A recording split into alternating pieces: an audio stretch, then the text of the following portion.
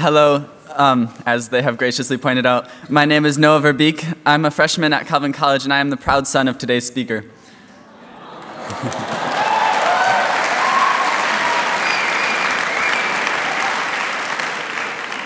It is my pleasure to welcome all of you to the January series of 2016, to hear from my father, the man I have looked up to all my life, and listen to the amazing work that God is doing in my home country of Honduras. Please take a moment to silence your cell phones. While you are doing that, we would like to give a special welcome today to the guests at 4 of our 48 remote webcast sites: San Jose, California, the LCC International University of Lithuania, Wyckoff, New Jersey, and East Lansing, Michigan. We'll be gathering questions today through Q&A cards available with our ushers and by email or Twitter. So feel free to think of these questions during the presentation and send them in. Our moderator, Karen Sopi, will gather the questions and present them at the end if time is allowed. And now, if you will please pray with me. Gracious and loving Father, thank you for the opportunity you have given us today to hear from Alan VerBeek. We pray that we will hear your voice and see your hand through the work that the Association for a More Just Society is doing in Honduras. Please give each and every one of us the courage and determination that it takes to seek justice, to love mercy, and to walk humbly with you in our own lives. In your name, amen. And now, Don DeGraff, the Director of Off-Campus Programs, will introduce our guest.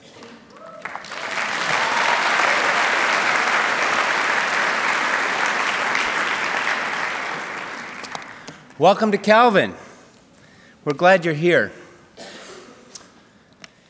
Every year, the January series highlights speakers who are directors and founders of organizations that do amazing work for justice in the United States or around the world.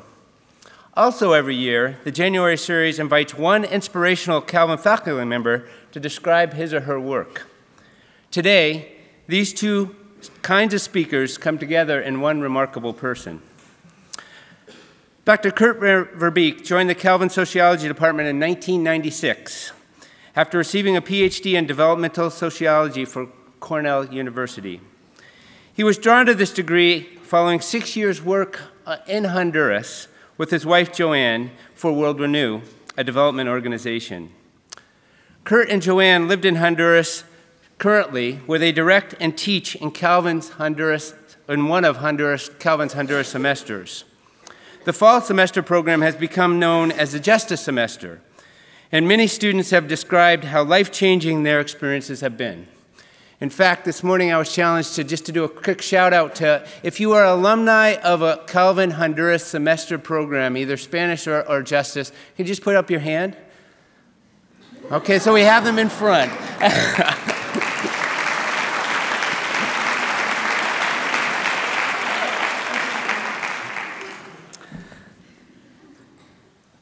As one recent student recently described when talking about her semester, she wrote, "I realized what it feels like to be a stranger. I had to come to terms with violence and poverty that has never been part of my reality before. I had to ask questions and seek answers about God and about justice and mercy. I learned to find hope in the midst of darkness." But in addition to his teaching, or perhaps more accurately as an extension of his teaching work, Kurt is one of the founders and co-director of the Association for a More Just Society, or AGS. This organization is devoted to promoting social justice through a variety of methods, which you'll hear more about today. The work of AGS did not proceed from some specific preset formula, but through careful listening, hard thinking, genuine partnership, and brave action. Kurt and Joanne took one obedient step forward at a time, moving into one of the most quote-unquote dangerous neighborhoods in Tegucigalpa, hearing the longing of new friends, opening their eyes and hearts to learn about exploitation and murder rates in their neighborhood, and partnering with an amazing group of brave Honduran Christians. There were times of discouragement and grief, but with the conviction that perfect love casts out fear, and that God asks Christians to be bold, the work has continued, one amazing step at a time. Kurt will be available after today's talk in the audience of the West Lobby if you would like to greet him. We'd also like to, Calvin College would also like to say thank you to Barnes and Thornburg for underwriting today's presentation. Will you now please join me in welcoming my colleague and friend, Kurt VerBeek.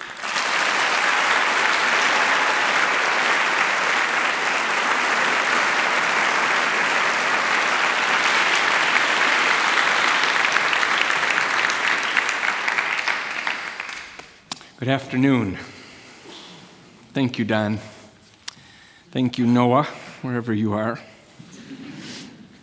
I have a history of crying when I speak publicly. So if any of you had money on that happening again, getting Noah to introduce me was a very smart idea. I feel like I'm right on the edge. It really is an honor to be here. I want to shape my talk today around 3 stories. I'm going to start with the hardest and end with the happiest. 2001, as Don said, my family and I moved up to Nueva Suyapa. We found out later it was one of the most violent neighborhoods in all of Honduras. We moved up there in part because my best friend and co-founder of AGS, Carlos Hernandez, had moved up there a few years earlier. And I came home one night, and Anna and Noah were crying, very upset, and ended up figuring out that the father of their classmates had been killed early that morning. So I went over to Carlos's house. He was the principal of their school, and I asked what had happened, and he said, yeah, it was true, that the father of the 2 kids sold fruits and vegetables out of the back of a pickup truck. And he was going down about 4:30 in the morning, probably had about $100 in his pocket. And 3 guys with ski masks showed up with a pistol, and they said that he had to hand over all his money. So he handed over the cash, and after they took the cash, they shot him in the head and killed him. So I went back home, calmed down my kids, we prayed with them, we prayed for the family. And honestly, over the next couple days, I don't remember thinking much more about the incident. But 3 days later, the widow showed up in Carlos Hernandez's office. He was the principal of the school, somebody that she trusted. And she said, we know who did it. A neighbor of ours saw the 3 guys when they came around the corner, and she saw when they took their ski masks off. Not only did she see them, they're neighbors of ours. They live 2 or 3 blocks away. We know their names, we know where they live, and the witnesses are willing to testify. What should we do? So if you're in the United States, what do? You call 911. Maybe in this case, you'd take the witnesses to the police station. They'd give their testimony. The bad guy should get arrested. But in Honduras, that might happen. We might talk to good cops, and the guys would end up arrested in a couple of days. But it could also happen that you could talk to a bad cop, and those bad cops, instead of going and arrest the bad guys, would go and meet with the bad guys. And they would tell them who the witnesses are, and who the widow is, and that we're involved. And instead of getting arrested, these bad guys might show up on our door, or on the widow's door, and threaten or worse. So we started trying to call friends and acquaintances. Do you know a police officer who can help us with this? Who should we talk to? And everybody said, no, we don't know somebody. We'll try and figure something out. It ended up almost 3 months went by. And these 3 bad guys ended up killing an off-duty police officer.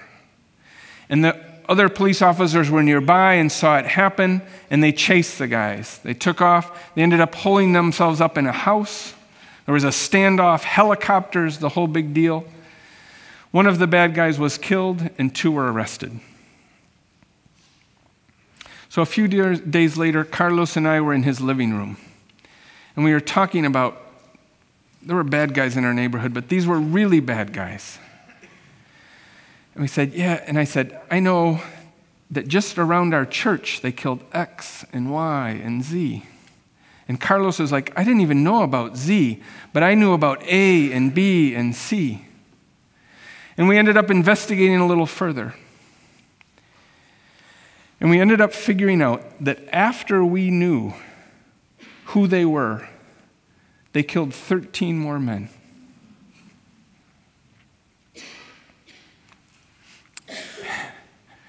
It just still feels bad to say that. We knew who they were, and they still killed 13 more people, and we didn't stop them. So you could say, how is that possible? It might even be harder to believe that it's possible if I told you that Micah 6:8 is one of my favorite verses. Micah 6:8 says, He has shown you, O mortal, what is good, and what does the Lord require of you? But to act justly, and to love mercy and walk humbly with our God. God requires me to act justly. I knew who these guys were, and I didn't stop them. And again, how is that possible? And I know it was a little bit about fear. I mean, I was afraid. I was afraid for myself, for my kids. I was afraid for the widow and the witnesses. But I really don't think that the biggest problem was fear. The biggest problem was that we couldn't trust the justice system that was supposed to protect us. The police and the justice system is there, but it had been corrupted. And if we didn't know how to trust them, what were we supposed to do? And I got a PhD, and I got money, and I got connections. I had experience in this stuff, and I didn't know what to do. And if I don't know what to do, what are my poor neighbors supposed to do? Some of them can't read and write. They don't have money. They don't have connection. How is that justice system supposed to work for them if I can't even get it to work for me? And I don't think I'm the exception. And I know Honduras is not the exception. This is happening all over the world, that the poor are suffering and dying because the police and the justice system, which is supposed to protect us, isn't. And sometimes is even the source of the violence. And that's not the worst of it. I think the worst of it is that most of us are doing nothing to fix it. We're not even talking about this issue. And this sort of violence and corruption and systemic injustice is not just killing people, not just killing my neighbors, not just killing people around the world. We're suffering in all sorts of ways. We have a neighbor woman who was making pillows in her house, and she took out a loan and started a small business.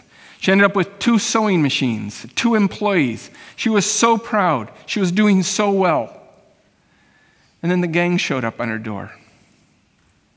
And they said, you're going to start giving us every week all of your profits, or we're going to burn down your house. And she came to us, she said, what do I do? And we're like,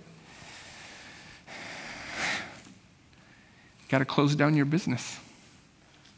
You can't give them the money, and they'll burn your house down if you don't.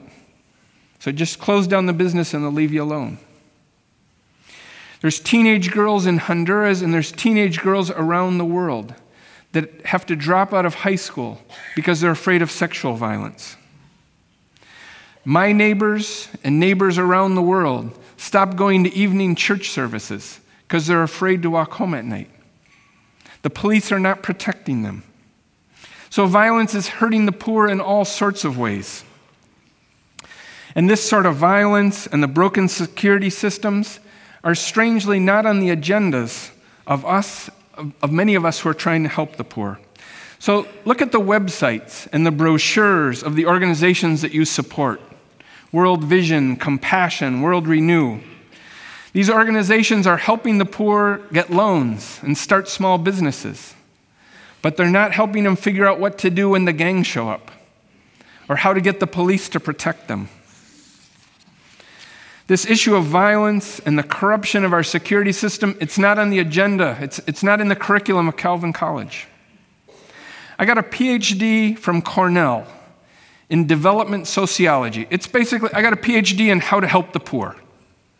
I never had a single class about this issue of violence and broken justice systems. We're not talking about it in our churches. There's probably few of the churches represented here that are working on this issue of violence in your neighborhoods. Our missionaries aren't addressing it. Our short-term missions don't address it. So why aren't we talking about it? Honestly, I talked about this with somebody yesterday. I don't know. I don't know the answer. It seems like this is a big issue and that people know it, and yet it's not on the how do we help the poor agenda yet. I think at least in part it's fear. World Vision, Compassion, the United Nations, the World Bank, they say if we get involved in this stuff, our staff might get killed. Somebody will get hurt. Our organizations will be damaged. So I know, again, in part it's fear, but I think it's more than that. I think at least as Christians, part of the issue is we have a watered-down view of justice, of what justice is. When God tells us in Micah 6:8 to act justly, we've watered down what that means. I'll talk about more of that in a minute. But most importantly, I think that this issue in violence and corruption, we've decided that it's too complicated. It's too hard. It's too political. It's going to take too long. It's too controversial. It's too dangerous. And we need to ask ourselves, who benefits if we believe that? Who wins if we believe that it's too hard of a topic to take on? If violence and corruption is too big of an issue for us to take on, who wins? The corrupt and the criminals. Because they get to keep doing just what they've been doing. And nobody's going to stop them. If we're not, who's going to stop them if we don't? So if we believe it's too hard, it's going to take too long, it's too complicated, they're going to just keep doing their bad stuff.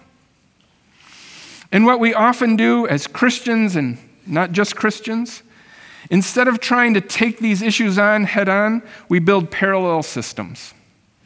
So the public schools aren't working? Well, we'll build a private school. The public hospitals are a mess. Well, we'll build a private clinic. Or we'll build an orphanage.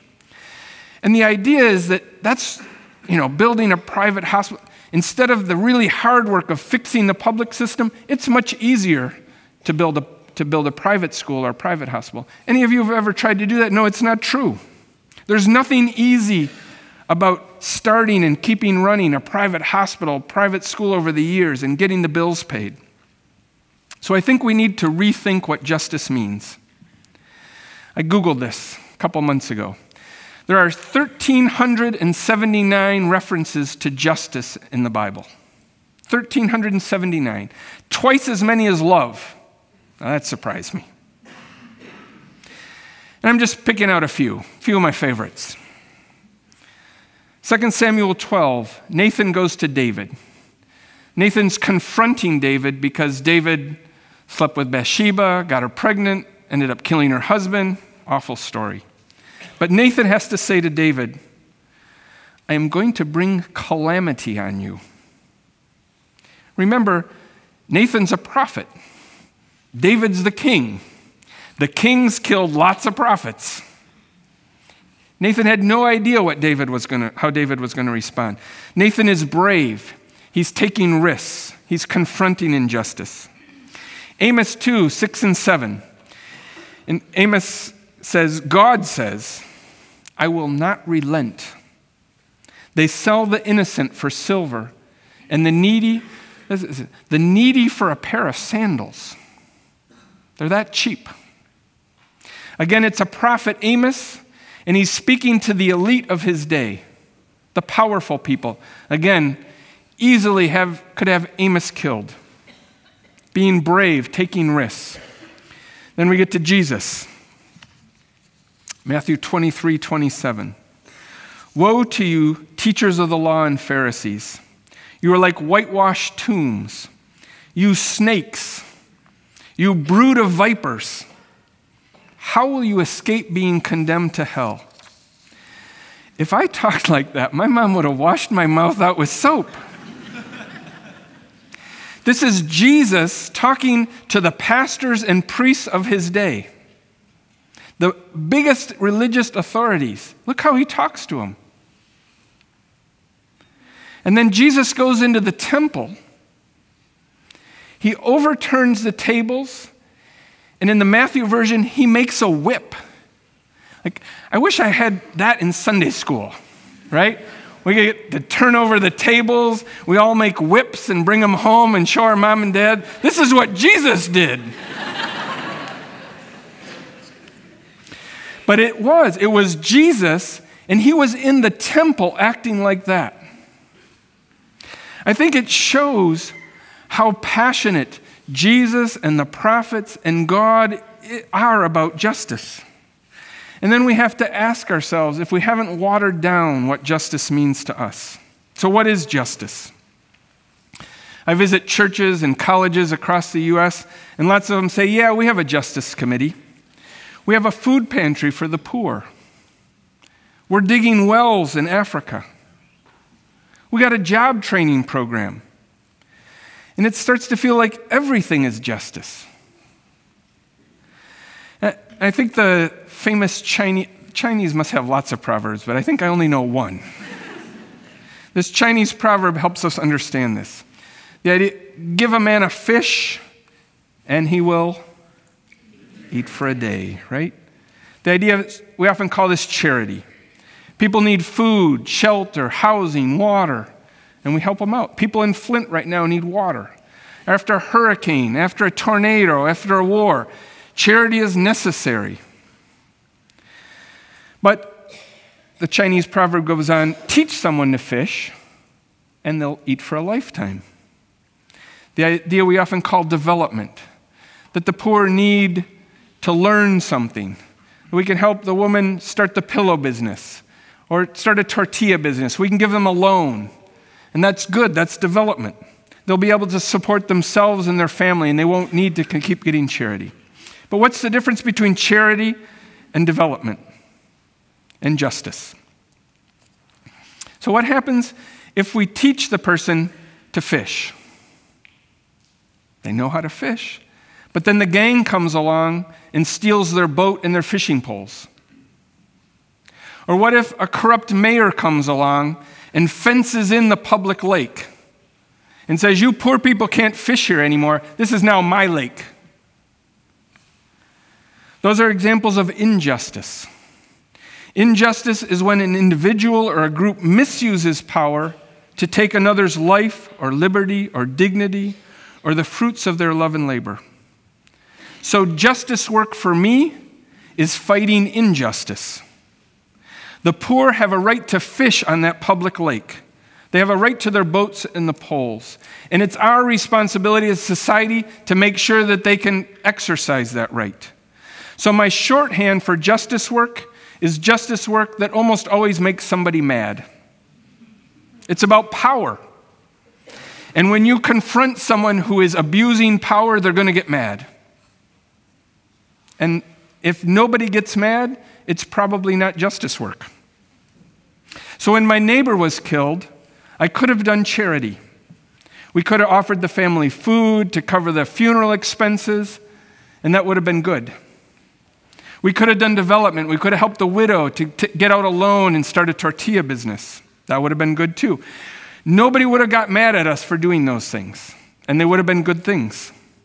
But if we help catch the bad guys and put them in jail, they're going to get mad. But we would have saved 13 lives. And for me, that's justice work. To stop the powerful, the criminals and the corrupt from abusing their power. So what did we do? At the very beginning, Carlos and I really knew next to nothing about this. But we promised each other we were going to do something. We ended up hiring 3 staff. We hired an investigator, a lawyer, and a psychologist. So the investigator was an ex-cop. And what does an ex-cop know that we don't know? They know a lot of things we don't know. But the trouble was, remember, we didn't know who we could talk to. We didn't know which cops we could trust. An ex-cop knows who are the good cops and who are the bad cops. And what we did is he made sure that all of our cases, all of our witnesses went to good cops and that they would work hard on those cases and keep us safe. And our lawyer was an ex-prosecutor, and he did the same thing. So we brought together our witnesses with police we knew we could trust. But we ended up finding out something we didn't know. We already knew that the neighbors didn't trust the police. But we ended up finding out that the police also didn't trust the neighbors. Because the police officer has a family. He's got a wife and 3 kids. And what are we asking him to do? We're saying, oh yeah, Mr. Police Officer, there's 3 guys in this house, and they have guns, and we know they've killed before, but we want you to go and arrest them. We're asking him to risk his life, and he's got a wife and kids too. And what he knows from a lot of experience is that it's very unlikely that those witnesses are going to show up when they have to. The witnesses have to show up in 48 hours and pick the bad guys out of a lineup. Then they have to show up in 6 months for a pretrial. They have to show up in 18 months for the trial. And remember, our witnesses live right down the block from the bad guys and their family. How many people think those witnesses are going to show up in 48 hours, in 6 months, in 18 months? They may get afraid, they may get threatened, or they may just lose interest. And if they don't show up, the bad guys walk. And then the police have risked their lives for nothing. So we had to build trust between the neighbors and the police, but we also had to build trust between the police and the neighbors. And we did. We built bridges of trust. We started restoring this broken system. And what happened? It worked. Violence went down. Violence went way down. Violence went down 80% in 4 years. In 2005, we had 42 homicides. Last year, we had 7. We've saved 600 lives in the last 10 years.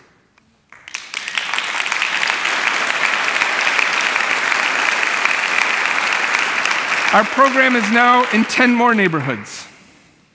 We confronted those abusing power. They got mad. We saved lives. We did justice.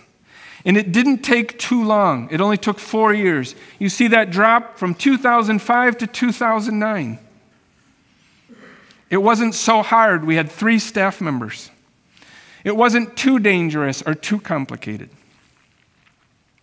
So let me tell you a second story.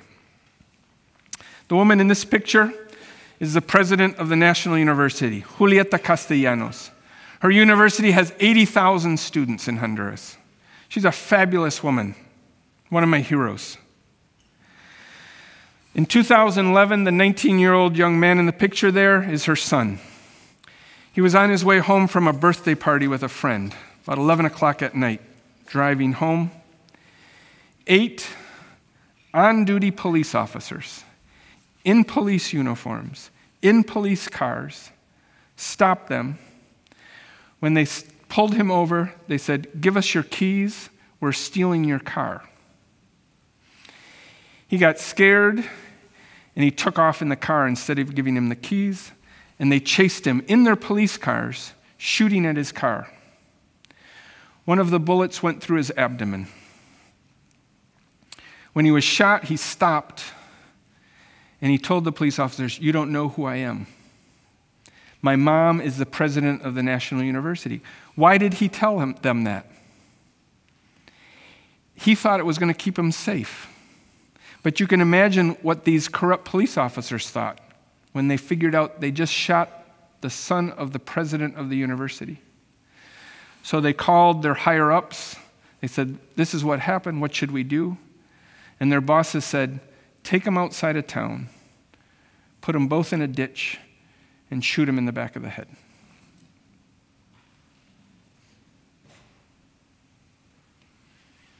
It's just awful. And what would be our typical response? Our Christian response, our typical response? We'll visit the mourning mother. We'll have a prayer service on campus.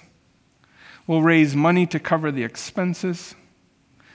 But what would justice do? So based on our experience in Nueva Suyapa, Julieta called us. We ended up helping the police investigate, and we caught the bad cops. They were arrested. They were convicted. We did justice. But that was just the start, because we knew that it wasn't just Julieta's case. There were thousands of people in Honduras suffering from this sort of violence. So we formed the Alliance for Peace and Justice in 2012. ASJ, Julieta, the Protestant Church, the Catholic Church, World Vision. Those groups don't come together very often either. And we started pushing to get rid of the bad cops. Cops were involved not just in stealing cars, but in murder for hire, in drug trafficking, and organized crime. And once again, we started to investigate, and we figured out it wasn't so black and white. The problem was not just bad cops. For example, in 2012, San Pedro Sula, it's a city of about 1 million people in Honduras. It was the most violent city in the world in 2012. There were 22 homicide investigators for 1 million people. That doesn't sound so unreasonable to me. But they had 30 homicides a week. 22 homicide investigators for 30 homicides a week. Each investigator got 1.5 new cases every week. And the worst part, I don't know if it's the worst part, but another bad part, they had 2 pickup trucks for 22 investigators for 30 homicides every week. So, if they were solving homicides, it was miraculous. So it wasn't just that there were bad cops. We needed more cops. We needed more cars. We needed more training. The police also needed our support. So we started developing proposals. We put on pressure. We had press conferences. We went out in the media. We repeated these facts, Julieta's case and what was happening in San Pedro Sula. Just in 2012, we had 19 meetings with the president. And what happened? After violence had increased in every year from 2005 to 2012, homicides have dropped 40% in just the last 3 years. And we still have a long way to go, but we have saved 1,400 lives. 7 million Hondurans feel safer. Again, we confronted those abusing power, drug traffickers, corrupt police. People got mad, but we did justice. It didn't take so long, just 3 years. It wasn't too hard. It wasn't too complicated. So I'm going to end with a third story about education. So Carlos and I were worried about the kids in our neighborhood. It seemed like the teachers were always on strike, didn't show up for work. What happens when kids aren't in school? Mom and dad are both working. They end up on the street. They start drinking, start smoking pot, doing drugs, joining gangs, robbing their neighbors, all kinds of bad stuff. So we decided to make this a priority. We formed Transformemos Honduras, or Let's Transform Honduras. It's an alliance of the Protestant, the Catholic Church, World Vision. Again, like bringing together people who don't always get along. And we started investigating, and again, we found stuff that surprised us. I'm going to share just 4 facts with you. Honduras spends almost 30% of its budget on education. I didn't know that. It's the largest item in their budget. It's the second highest percentage in all of Latin America. So Honduras is investing a lot in education. But the law says that they have to teach 200 days of school. But over the previous 10 years, Honduran kids, on average, only got 125 days of school. That means kids were losing 75, almost half of their school year every year. Imagine what that means when kids are learning to read and write, that they lose half of the school year. And their addition and subtraction, they lose half of that. Then multiplication and division, they lose half of that. Fractions, it's no wonder by the time kids are 4th or 5th grade that they're lost. And the third fact, 26% of the teachers who were on the payroll weren't in the schools where they were supposed to be. Some of them had died and were still getting paychecks. Some of them were in the United States. Lots of them were supposed to be in dangerous schools or rural schools, and they got themselves transferred into nicer, more comfortable urban schools. But that meant out of 60,000 teachers, there were 15,000 teachers in the country. The government had no idea where they were. And last, saddest, Honduras for 13 years running was 15 out of 15 in Latin American education. Last place for 13 years. And in 2012, UNESCO, the United Nations, I remember hearing this over the radio. UNESCO wrote a report and they said it was going to take Honduras 100 years to catch up to Costa Rica in education. It just made me mad. I remember calling Carlos Hernandez, and he had heard the same report, and we just both fumed over. I don't even know if we were talking. There was like fumes going across the phones. So Honduras is spending 30% of its budget on education, but they're only getting 125 days of school. 26% of the teachers aren't where they're supposed to be. It's last in Latin America. What would we usually do about that? As Christians, as organizations, say, well, we could do some tutoring in these schools. We could build a private school for some of these kids. We could train teachers better. But what would justice do? Again, justice for me means confronting those abusing power. In this place, it's teachers and politicians, and making sure that those poor kids get the education that they deserve. So we again did investigations, proposals, we did press conferences, we got out these facts in the media. We met with the Minister of Education, we met with the President. We basically got the Minister, we got the Minister of Education fired. And the President named a new one. And the President told him when he was sworn in, I want you to meet tomorrow with Transformemos Honduras. I don't want any more education scandals. And what happened? 4 years later, Honduras is still spending 27% of its budget on education. But where we were getting an average of 120 days of school, we have 3 years running, 2013, 2014, and 2015, we've averaged 218 days of classes.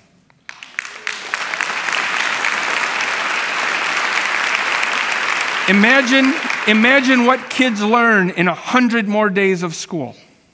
100 more days every year of addition and subtraction, of reading and of writing. Not only that, 26% of teachers, we called them ghost teachers because nobody knew where they were. 26% of teachers were ghost teachers. Now it's less than 1%. That means there are teachers back in the classrooms in the more dangerous neighborhoods, in the less comfortable schools. All of those kids have the teachers they're supposed to have. And most exciting of all, UNESCO came out with a report, October 2015.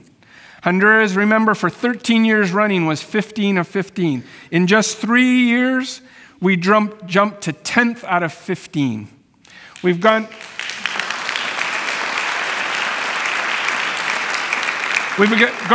passed the Dominican Republic, Nicaragua, Paraguay, Panama, and Guatemala. And see Costa Rica up there at the top? We're gunning for them. There are 2.3 million kids in Honduran public schools who are now getting a much better education. This is so exciting.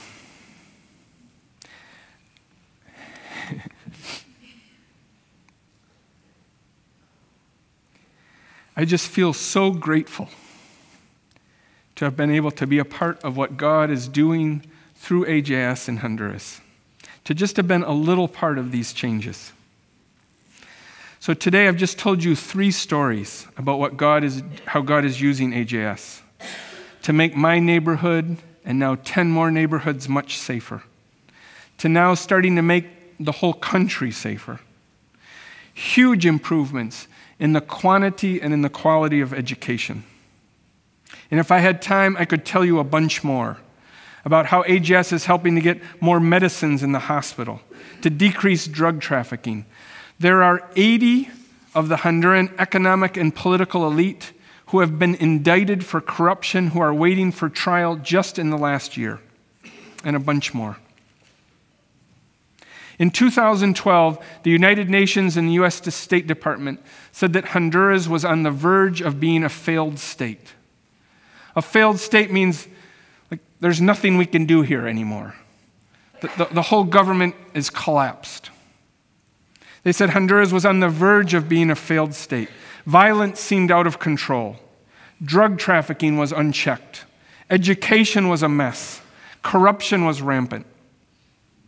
And in 2016, there is still so much more work to do. Like, we have not solved these problems. But every one of those trends have changed. We have reason for hope. And what a privilege to be a part of that. So I'd like to end with 4 lessons. I got way more, but I'm going to limit it to 4 today. First, I think we need to think more about what is justice. And I'm convinced not everything is justice. That food pantry, the job training program, Water for Africa, those are good things, but for me, they're not justice. Justice is about stopping bad people from misusing their power. And it's going to make someone mad. But at the same time, when I talk to some people, justice is often limited to just 2 or 3 topics. And justice is much more than those hot topics of today, sex trafficking and child slavery. We need to see justice is much bigger than just those topics, and that there are many more people, poor people, suffering around the world from injustice in education and in health. There are millions living in fear and dying because the police and the courts don't protect them, and oftentimes they're the source of their fear. And we need to do something about that. Second, injustice is not just in Honduras. It's not just in poor countries. I'm going to say something that will not surprise any of you. There is injustice in the United States. I'm going to give you a couple examples that concern me. 4 of the 40 most violent cities in the world are in the United States. St. Louis, Detroit, New Orleans, and Baltimore. They are just behind 2 Honduran cities. That is messed up. There is not another city in a rich country on the whole list. The U.S. is I'm going to say this a whole bunch of different ways. The U.S. is the only rich country that has a single city on the list, and it has 4. It's like all the other rich countries have figured out how to not get on this list, and we haven't figured it out. So it's not just the poor in Honduras suffering from violence. There are poor in the United States who are afraid in the same way. And if I go into Ferguson or Cleveland or Chicago, I know that the neighbors don't trust the police, just like my neighbors in Honduras don't trust the police. And I bet if I go and interview police officers in Chicago and Ferguson and Cleveland, the police officers don't trust the neighbors, just like Honduras. And I find something about that exciting. Like, maybe the U.S. could learn something from what we're doing in Honduras. Like, we have turned the trend. What if we could help Chicago and Ferguson and Cleveland turn around those trends? Wouldn't that be cool?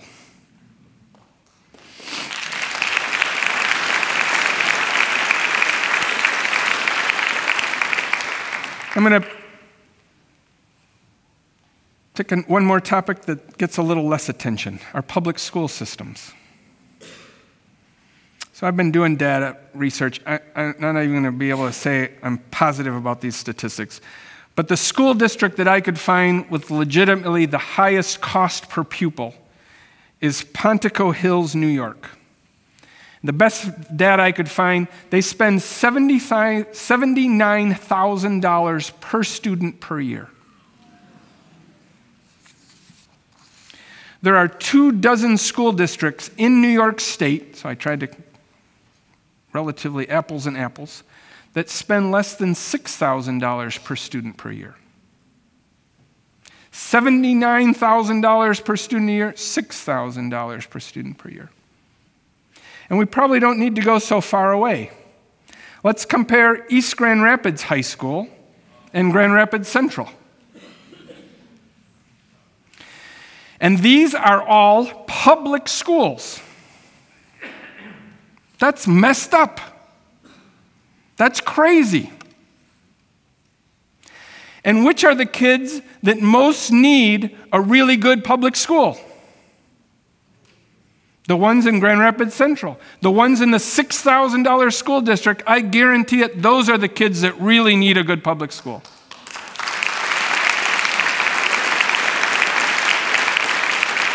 And who are the kids?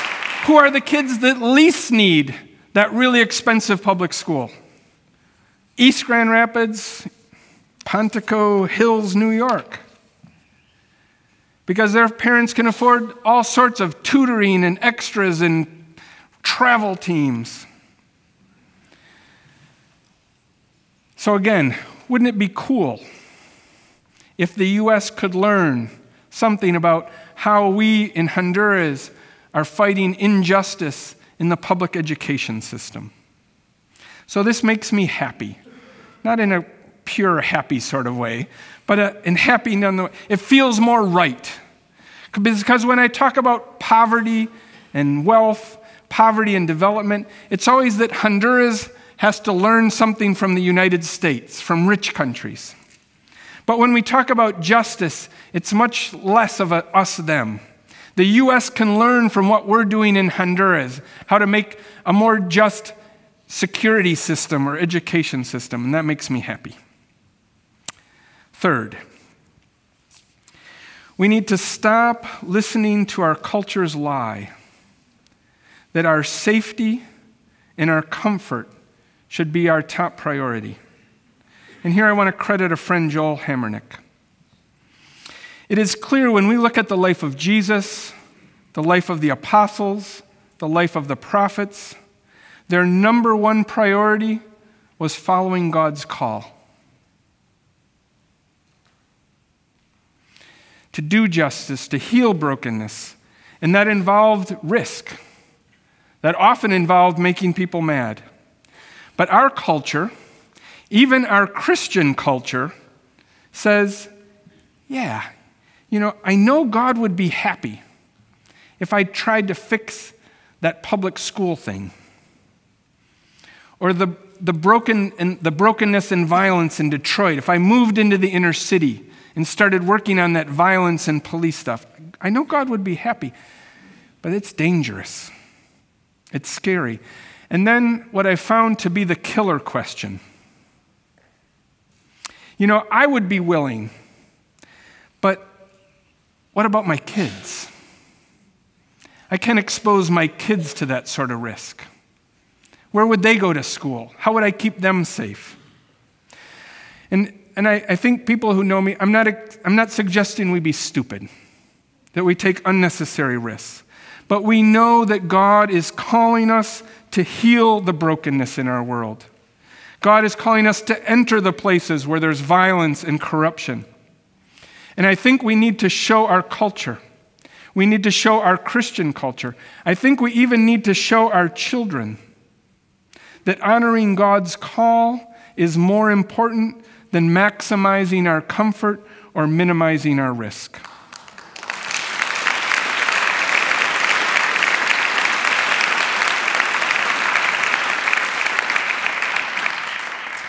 And finally, we need to stop believing the lie that doing justice, that changing systems, that stopping corruption and violence are too hard, are too complicated, that it's going to take too long.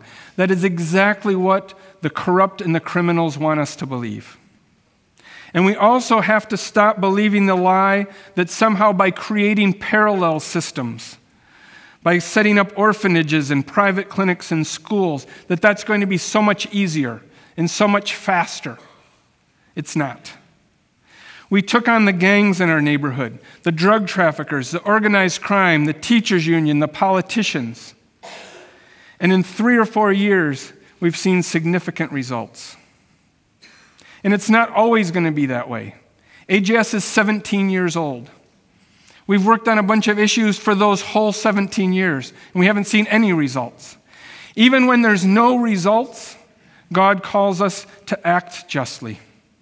And God has promised He will be on our side. Almost made it. So God is calling me and you to act justly. The question is, are we willing? I'd like to ask for you today for your support for AJS, your prayers and your support as we continue to fight to bring hope and justice to Honduras. But I also want to challenge you to start talking about what doing justice means where you live. And especially to consider the violence and the broken justice systems around you. We need to ask, who are those abusing power around us? Who is being hurt? And what can we do about it? And then we need to start doing justice. I'd like to end with two quotes. First, from Gary Haugen. Our efforts to end global poverty and secure the most basic human rights for the poor are failing. I'll repeat, are failing because crime and violence against the poor are not being addressed. And Micah 6, verse 8. He has shown you, O mortal, what is good, and what does the Lord require of us? But to act justly, and to love mercy, and walk humbly with your God. Thank you.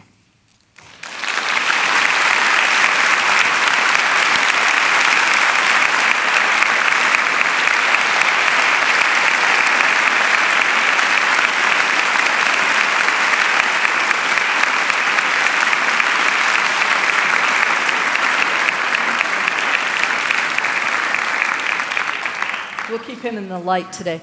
If you have questions, you may write them on the cards and hold them up, and Usher will pick them up. You may tweet them or email them.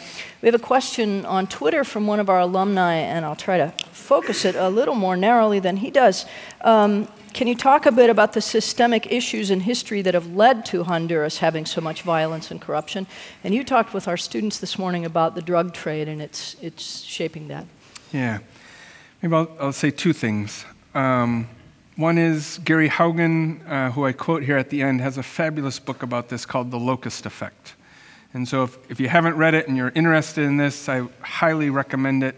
And it talks a lot about not just Honduras, but around the world, how justice and security systems were always set up to protect the elite. They were not set up to protect the average person. And they have been very effective for the last 200 years in doing what they were set up to do, and effective in not doing what they weren't supposed to do. But yes, in Honduras, in 2005, if you remember the graph, homicides were about 35 per 100,000. So that's high, was average for Latin America. In 7 years, it went from 35 to 86. The homicide rate tripled in 7 years. And during exactly those same 7 years, the drug trafficking quadrupled in Honduras. Now the homicide rate is dropping in Honduras, and the drug trade in Honduras, and I can get into more of the why, but the violence in Honduras is directly connected to drug trafficking, and the drug trafficking is directly connected again to us, because all of those drugs, it's all cocaine, is coming up to the United States. And so I'm really happy. Homicides are down 40% in Honduras. Guess what? They're up 60% in El Salvador. El Salvador is now going to be the #1 highest homicide rate in the world. So the drugs trade is leaving Honduras. It's moving into El Salvador, Guatemala, Belize, the Dominican. So we're not really fixing the problem. We're fixing Honduras. We're squeezing the balloon, and it just goes somewhere else. So until we address this whole issue of drugs and our consumption of drugs, the violence is just going to be moving from one country to another. So ultimately, the solution lies in changing policies in the United States. Would you talk a little bit about the growth of your organization in terms of its demographics, in terms of staffing over the years? Nice. Thanks for setting me up for that one. One of the things I said this morning that I often feel uncomfortable as a North American speaking about AJS. So I'm one of the founders, but I'm one of 6. The rest are Honduran. Well, Joanne and I and the rest are all Honduran. And our staff is now about 130. And I think we have 4 or 5 non-Hondurans out of those whole 130. So there is a whole bunch of brave Honduran Christians, brave Honduran Christian lawyers and investigators and psychologists doing really cool, exciting stuff. And they're really the brave people getting all this stuff done. And we used to have a hard time finding people because one of our lawyers was killed. Several of our staff have had death threats. So people were nervous. We have no trouble anymore finding staff. If we have an opening, we'll get 20, 30 applicants. And that's also exciting. Like, people want to come work for us. People want to be a part as Christians of changing the future of their country, and that's exciting. On Monday, we heard Leroy Barber, and yesterday the Salgueros, talking about the difference between learning and doing, between listening and speaking, and the importance of listening first. How have you balanced the need to listen and learn as a PhD, as a foreign-born Honduran, with the requirement to act justly? Nice question. Hard ones. So part of being a North American and involved in leading an organization like this, it's always messy. And I think I almost always feel uncomfortable. And I think part of that's good, right? Like, I think sometimes it's good when we're not comfortable. And AJS, I'm probably one of 3 or 4 people who are running AJS.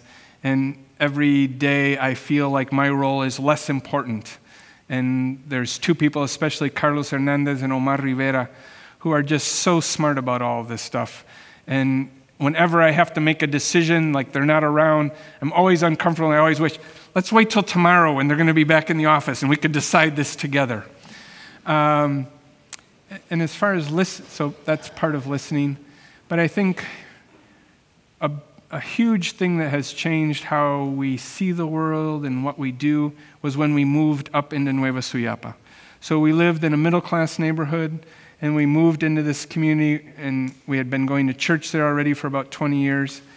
And I think living in a violent, poor,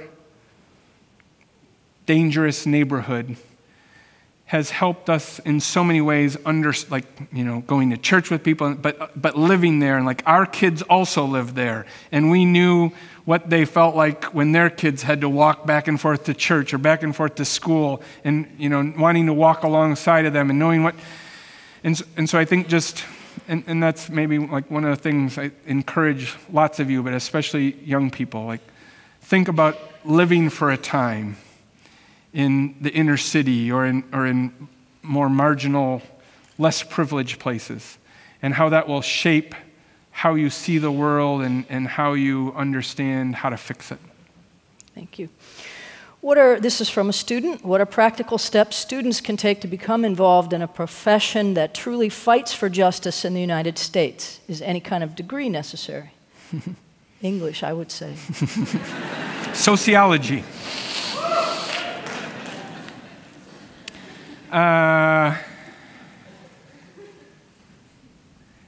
I guess I think that the most important thing, and I think most professors would agree, like that we always remain curious, like that we're never satisfied, like we figured it all out, that we always want to keep learning. And so how do we get that spiritual curiosity, like that we're never satisfied, like, oh yeah, now I'm acting justly. I'm walking humbly with my God. I got that all done. Like we're always not quite satisfied there, and also when we're trying to do justice, like how to just keep, what's going on in Chicago with violence in the police force. How do we just keep learning and reading and talking to people and not think that we got it all figured out? And I think if you just keep that curiosity, it will take you a long ways. Would you say what you said this morning about how long it takes? Yesterday, the Salgueros talked about the danger of romanticizing justice. It's hard. How long do you go before you give up, Yeah. Kurt?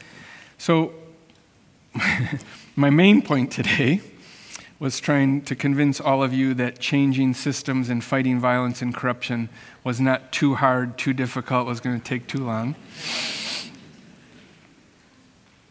And I did try and soften that a little bit at the end, that it doesn't, but we don't always see quick results, and it isn't always easy, and that is also, at the same time, very true. So I was saying this morning that I read a book recently that was written by John Perkins and Shane Claiborne. And one of the questions Shane asked John was, what do you tell young people when they say they want to get involved in changing the world? And he said, I always tell them the same thing, that they have to commit to something for at least 10 years. And they probably won't see almost no results for those whole first 10. I was like, wow. And then I thought back on the history of AJS, and AJS is 17 years old, and we did some stuff. I mean, we got a few things done those first 10 years, but I think he's basically right. Those whole first 10 years, we were learning, we were messing up, we were figuring out what we wanted to do and how, and it was really in the 11th and 12th, and it's really like 15, 16, 17 that we're hitting our stride. And I think the trouble is that often our attention span isn't that long, right? Especially young people, but even older people. Like if we did something for 6 months and a year and it hasn't worked, like, we're done with that. So how do we commit to neighborhoods, to issues, to organizations for the long haul? Thanks. I'm going to end with a student's request that you write a book so that people all over the world need to learn these lessons. And to say thank you again. Thank you.